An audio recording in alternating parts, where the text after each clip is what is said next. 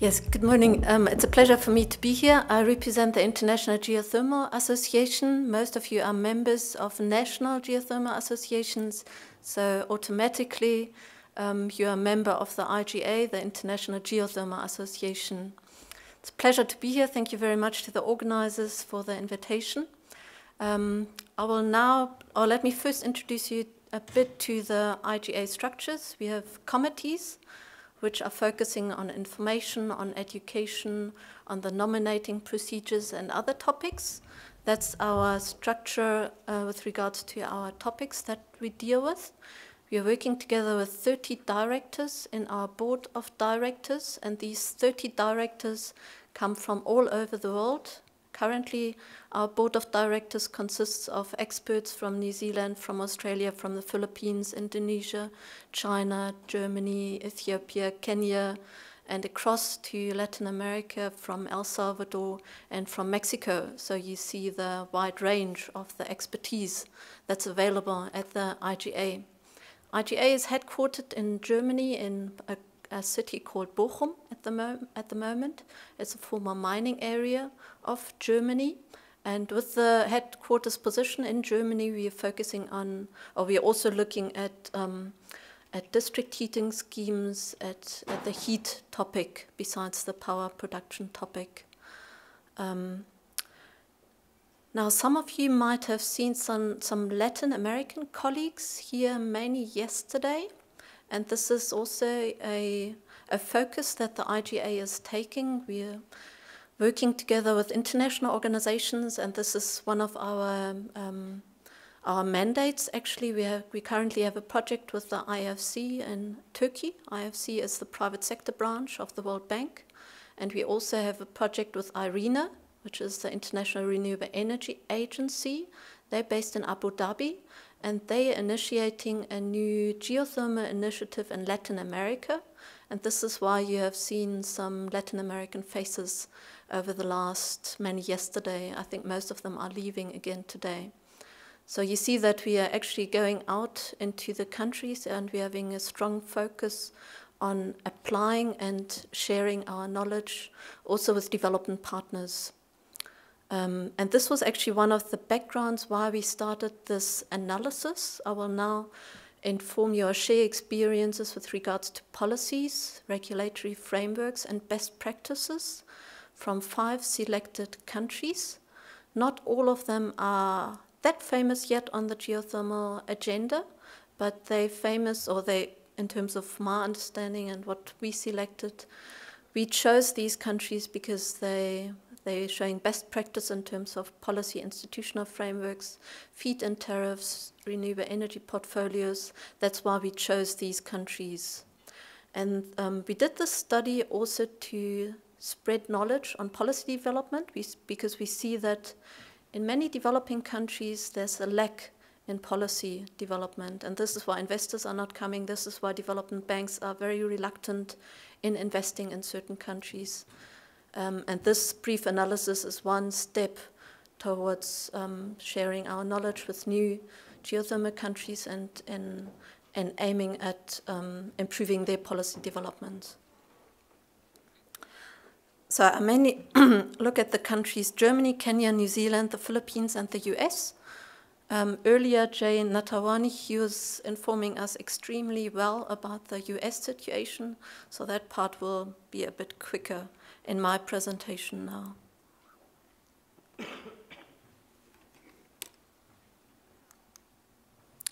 Some of you might know REIN21. REIN21 is an international policy body.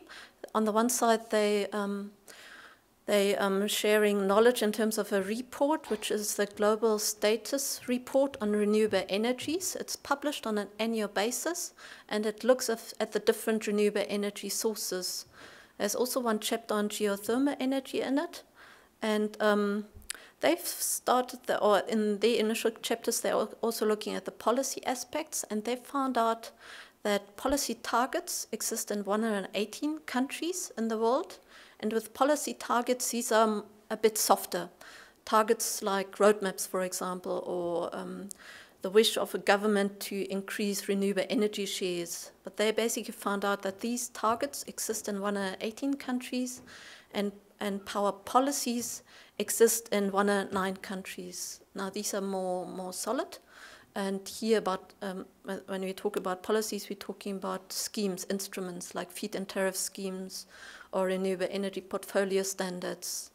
Earlier, we heard that in the US, for example, 29 federal states have implemented renewable energy portfolio standards now already.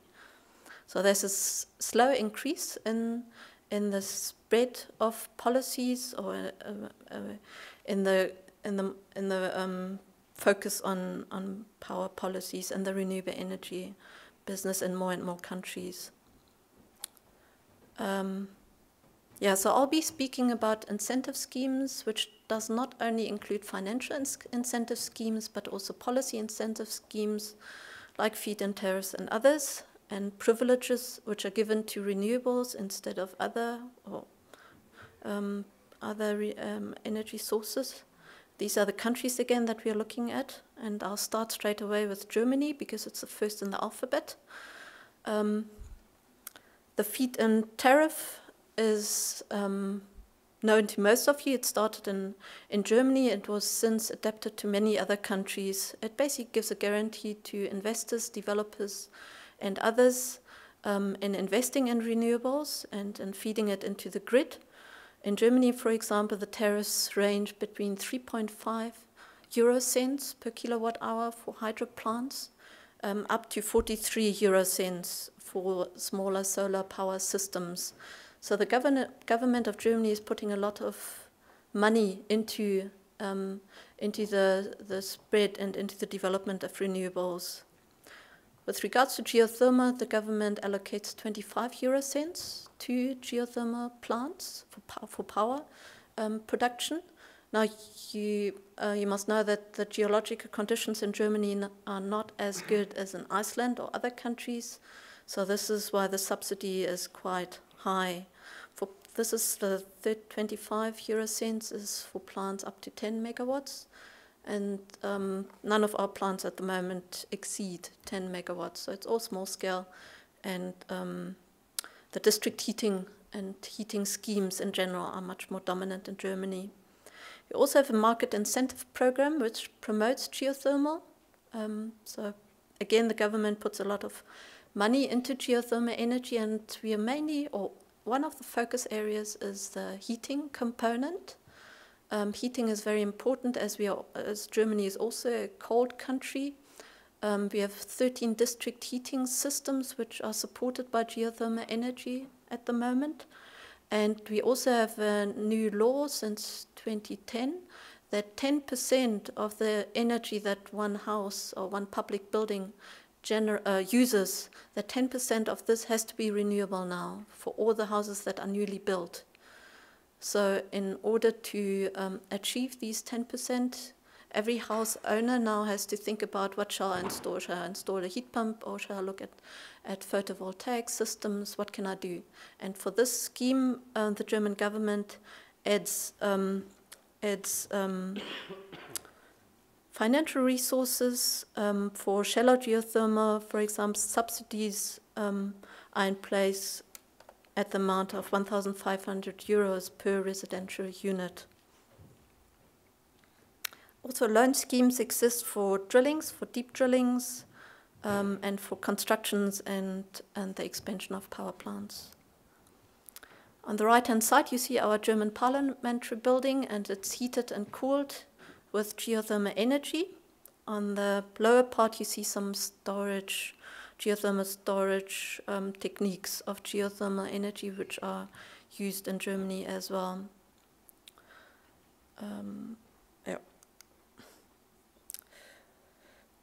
In terms of heat production, Germany is on the 5th position globally with regards to geothermal, after the US, China, Sweden, and Norway. And of the shallow geothermal systems, we have about 165,000 applications installed in Germany.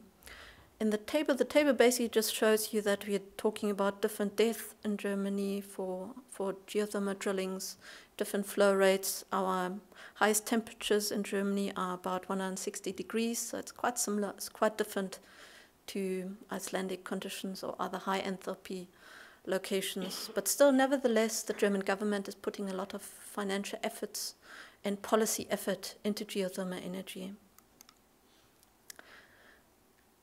So just a highlight for Germany, which we found out is the feed-in tariff system, the government subsidies, so the financial schemes that are in place in Germany, and the designation to geothermal energy. Now we're coming to the next country that we've analyzed, and this is Kenya. I've also been working for the German Geological Survey before in a technical assistance program in the Eastern African Rift System. And especially Kenya is one of the highlights, as most of you are likely to know.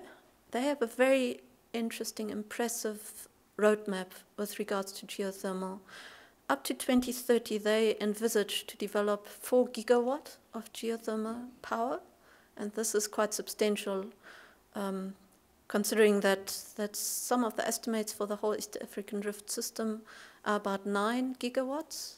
So Kenya is putting quite a bit of effort into the geothermal energy development in their country. In a 20-year period, they want to purchase 12 rigs. As far as I know, at the moment, they have about 3 drilling rigs. So they intend to purchase many, many more.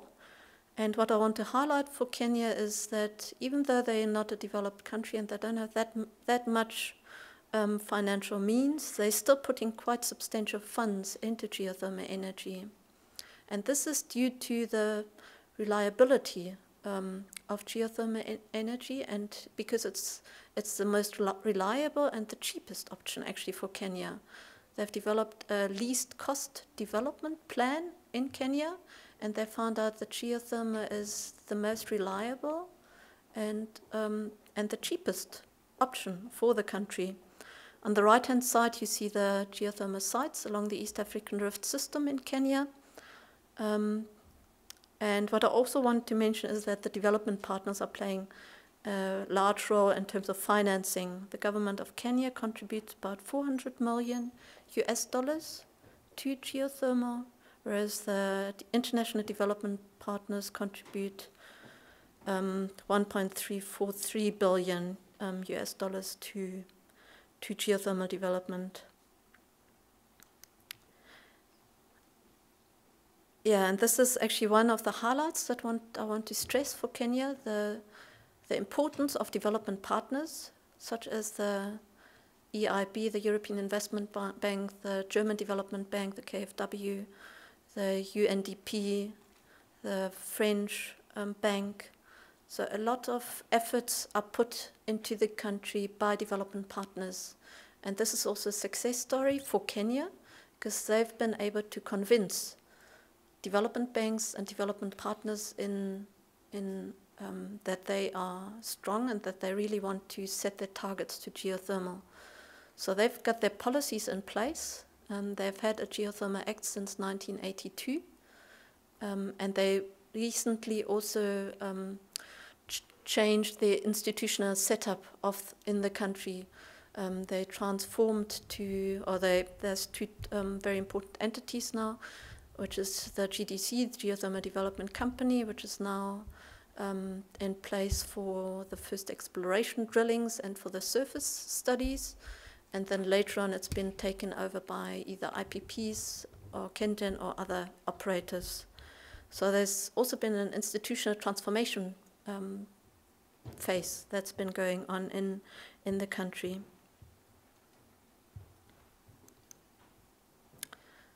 So those are the highlights again for Kenya.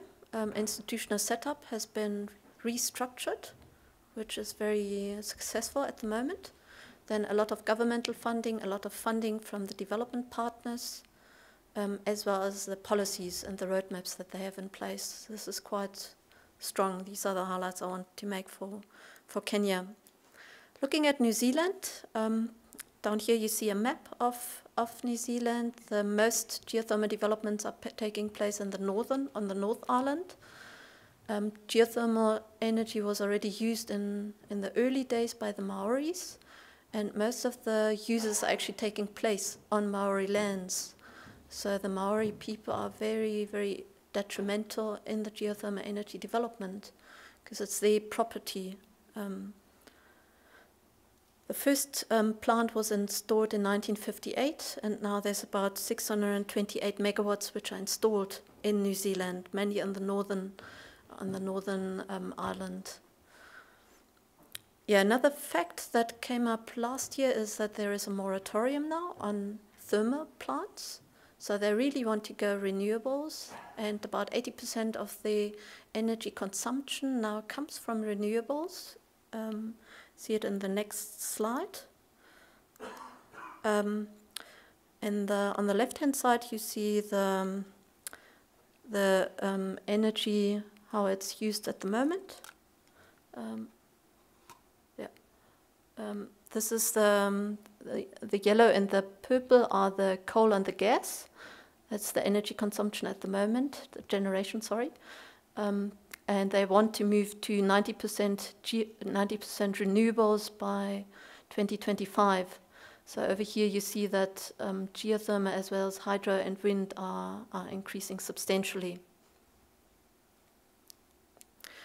Now, in terms of policy, New Zealand is also famous because of its Resources Management Act, which was defined, and this actually brought together all the fuzzle and muzzle that was going on beforehand, because beforehand the policies were all intermingled between water policy and environment and mining, but now the Resource Management Act sorted this all out and makes it very clear for developers in New Zealand to develop geothermal energy. It's a spot market in New Zealand. And